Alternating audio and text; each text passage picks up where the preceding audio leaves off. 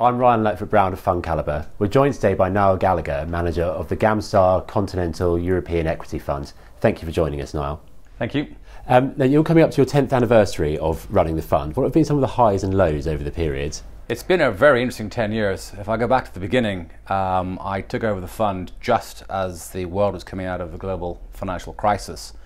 And then as soon as we got beyond that, we were then straight into the Eurozone crisis, which was a series of rolling crises from Greece, Cyprus, then into Portugal, Ireland, Spain and Italy. And then we had Mario Draghi's whatever it takes, and then we've had various taper tantrums, and I guess now we've got the issue of whether the world is going to end up in a trade war. So it's been a very, very interesting 10 years. It's been a 10 years that's been much more macro dominated and much more political, geopolitical dominated than the previous 10 years of my career. I would say the one lesson I've learned, which is a reinforcement, is actually throughout all of this noise, the best thing you can do is just invest in really good companies.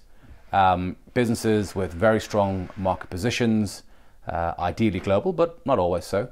Companies with strong margins, good balance sheets, very strong moats around their businesses. If I think of the companies that have done really well over this period, almost irrespective, it's been businesses like Atlas Copco, Hexagon, Kingspan, LVMH. And you know what these businesses have is they tend to be the number one and number two at what they do. They tend to have very, very strong market positions. They tend to have leading edge research and development, which keeps them ahead of their competitors. They tend to have good margins. They tend to have a philosophy around having strong balance sheets. And all of those things means that they just kind of thrive. And there can be individual years where the company does badly, or maybe we have weak profits one year, but taken over the medium term, these companies tend to compound at high levels of return, and they've done very well. So for me, the key lesson I've learned is actually at the end of the day, with all of the noise, just focus on owning really good companies, because those are the ones in the long term provide the best returns for our clients. And of those companies, you have three sort of categories that that you look for in a company. There's one, disrupting industries, those dominating industries, and those with a deluxe good or service. Are you concerned that those disruptors will start influencing the dominant industries and interrupt those incumbents? Yeah, I mean, the idea of disruption really is kind of a mental framework we have, because we are living in a fairly extraordinary time.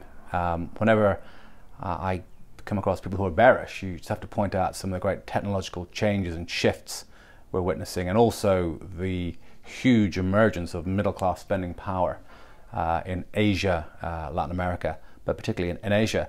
And what all of that means is that basically there's a fair amount of change going on. And when we think about our companies, we have to really ask the question, this company has a good position now, but is that position going to be defendable, and will it be a good position in 5 years' time?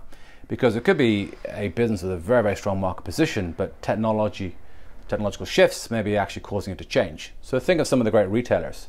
Along comes the internet, a lot of hype 20 years ago, but now slowly you're beginning to see businesses like Zalando emerge, which is challenging some of the traditional retailers. And of course Amazon, which is challenging everything. So the answer to your question is yes, you do have to think about businesses that are currently well positioned, that might be challenged by some of the more disruptive companies. In our portfolio, we have Zalando, which is an online clothing and footwear retailer. It's a very, very powerful business. It's got 3,000 brands on the platform. They've got 300,000 individual clothing and footwear items. They're growing at about 25% a year. They are becoming very attractive for the brands to sign up to, because if you are a clothing and footwear company in one country of the EU, and somebody offers you pan-European distribution, logistics, and a very good front end in terms of the app to deal with the customers, you're going to take it. So for companies like Inditex, which is the owner of Zara, they have to think very hard about how they deal with Zalando. Do they have the power to compete against them, or do they actually, using the word of Martin Sorrell, become a frenemy, where they are both a competitor and also a user of the service? And in the case of that company, we think they have got the balance right. But in the case of other retailers, I think they're going to continue to really struggle. So the answer is yes, we do have to think about how the disrupting businesses will affect some of the other companies we own.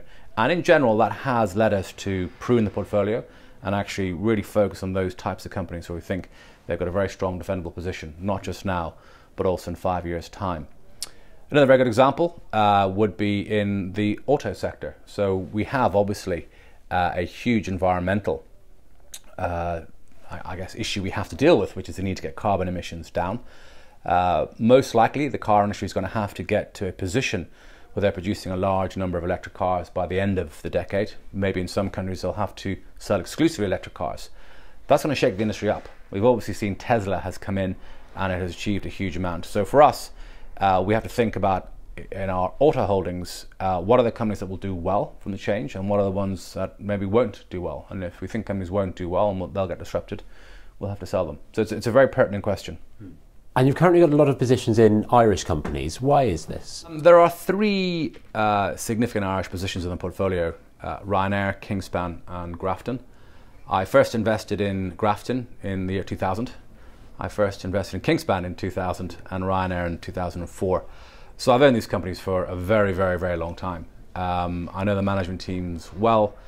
I own them because they are individually very good businesses. So if we take Kingspan, which is one of our largest holdings in the fund, Kingspan is a world leader in rigid board insulation.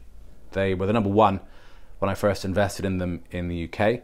They're now the number one in the UK, Germany, France, Spain, Central Europe, number two in the Scandinavian region, the number one in the US. They're the number one in most of Latin America, the number one in India. So they are a company that has really thrived and globalized. And the business is a very good business. They invest very heavily in research and development to keep ahead of their competitors. They've been very good at growing organically and through acquisition abroad. And this position they have is a very strong one. And then combined with the need to reduce thermal emissions, so carbon usage within buildings, there's a very strong structural tailwind. So it's a business that I like. Fundamentally, I've owned it for a long time, and the fact that it's Irish is kind of incidental. I would think that probably less than about 2% of the profits come from Ireland. It's really a global business. Ryanair, kind of similar. It started off as a legacy Irish company flying between Ireland and the UK. It's now a pan-European airline. They are the largest short-haul airline in Europe. The biggest markets are actually UK, Spain and Italy. So it's not really an Irish company. And then Grafton Group, another very old holding. When I first invested in it, it was majority Irish and growing in the UK. The business is now split between the UK, Ireland and the Netherlands. The UK is the biggest part. The Netherlands is growing very quickly. The Irish business is recovering. It's not really an Irish company anymore either. So all three of those companies are really either global or pan-European in their scope. So I guess it's historic, the fact that they were Irish, but they're not really Irish businesses. And I don't think we can have a European manager in at all without asking about Brexit. Does it worry you or any of the companies you hold at all? Gosh, I mean, we've spent so much time thinking about Brexit. I think like most people, we wish it would just go away. It will have some impact, I think, if there is a hard Brexit. We've asked the companies, obviously, we've spoken to them.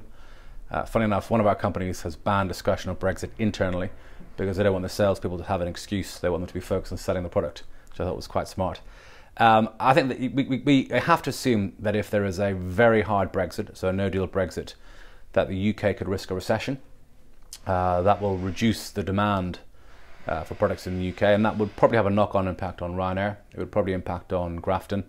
Kingspan say they already have seen quite a big effect in the UK, so they believe that investment in the UK is down very significantly over the last 2 years. So you've already kind of had it, and actually it's possible that if there is a softer Brexit, maybe there's a pent-up demand effect, particularly in areas of construction. So I think that if there is a hard Brexit, it's probably bad, although, you know, we're a long way into this, so maybe it'll be less bad than we think, whilst I think a softer Brexit or an agreed Brexit or some kind of deal would probably be good and we'll see a bounce. Okay, and what's your outlook generally for Europe? Look, we're fairly sanguine. I mean, it's been referred to as the most hated asset class in the world. We've seen huge outflows from Europe. And I read the Merrill Lynch fund manager survey yesterday, which was incredibly bearish, particularly on Europe. But the reality is it's just not that bad. You know, the first point to make, which is really kind of key, is that European equities as a whole now derive over half of the revenues and profits from outside of Europe. So about 35 to 40% of the profits of European companies now come from emerging markets. So European equities are increasingly not a brilliant proxy for the European economy. They're more by what goes on in the world as a whole. But even within Europe, the underlying economics are fine. Spain's doing very well. Germany's still doing quite well. France is doing okay. The Scandinavian region is growing. The Eurozone is probably as a whole growing at or slightly above trend. And the kind of negativity we see in some of the survey data, the PMIs, the ISMs, just doesn't really correlate with what we're seeing from the companies. The companies themselves are reasonably sanguine. Europe's not booming, according to the companies we invest in, but nor is it in recession. So it's fine. Well, Niall, that's been really interesting. Thank you very much for joining us. Thank you. And for more information on the Gamstar Continental European Equity Funds, please visit fundcalibre.com.